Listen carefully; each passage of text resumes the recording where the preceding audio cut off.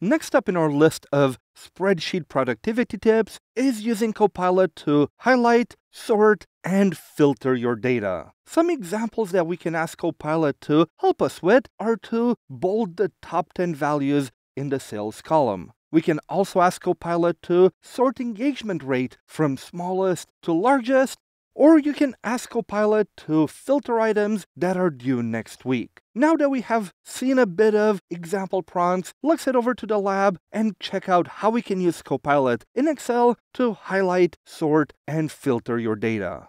Back in the lab environment, let me open up Excel over here, where I'm back in our same document. Let's go to the top. So what can I ask Copilot to do? I can ask Copilot to bold the top 10 values in the claim amount column. So let's go here, let's press on enter. I just want to have them bolded.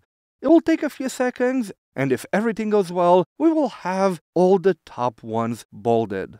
There we go, it finished. You can see I have this one here, the 8,000, 7,000, 9,000. So really the most expensive ones have been bolded, but I don't really like it. I don't like the change. It's not really what I wanted. I can always go here. If Excel does a change to your table, a change to your data, you'll have an undo button over here. So you see it says, done, I made the following changes. I bolded and applied a black font to the top 10 items in that column. I don't like it. I can click on undo, and there we go. It undid the change.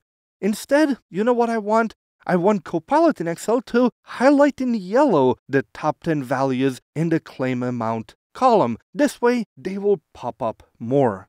We will give it a few seconds, especially when you do changes to your data. It always takes a bit more seconds, but you'll always see the status here where it says almost there, finishing up, applying the changes to the table and things like that. So depending on how much data you have, it might take 1 or 2 seconds, or it can take 10-15 seconds. There we go. Now it started doing it. You can see that the top most expensive claims have now been highlighted in yellow, and we also have the confirmation from Copilot that it was done. Perfect.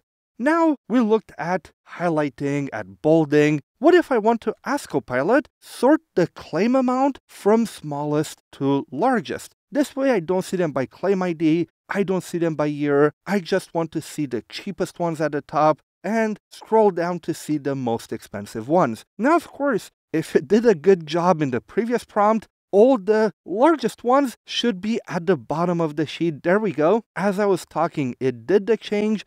Let's go to the bottom here, and all of the ones at the bottom have been highlighted. So it did a good job in the first prompt as well, but now we have a bit of a double confirmation.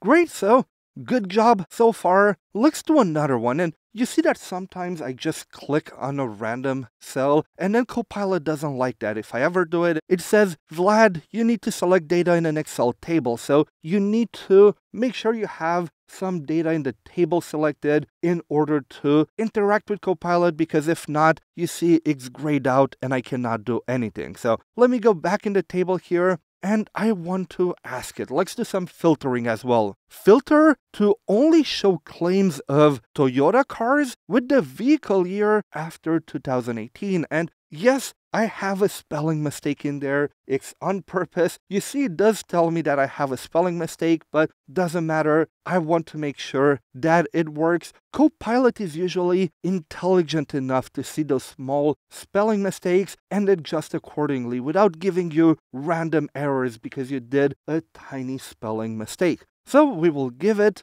a few seconds here to finish and ignore my spelling mistake. There we go, it's now finishing up. So I only see Toyotas, that's good, and I only see Toyotas later than 2018. As you can see, I have my filters here that are greater than 2018. Of course, maybe I wanted to say that are 2018 or older, then it would have done greater than or equal to, but it did exactly what I wanted it to do. I used Copilot in Excel to filter my data. So this is it for this demo, in which we have seen how we can use Copilot in Excel to highlight data, whether it's bolding or highlighting, to sort our data, and to filter our data. But we're not done yet with what Copilot in Excel can do. So let's head back to the slides and learn more things that we can do with Copilot in Microsoft Excel.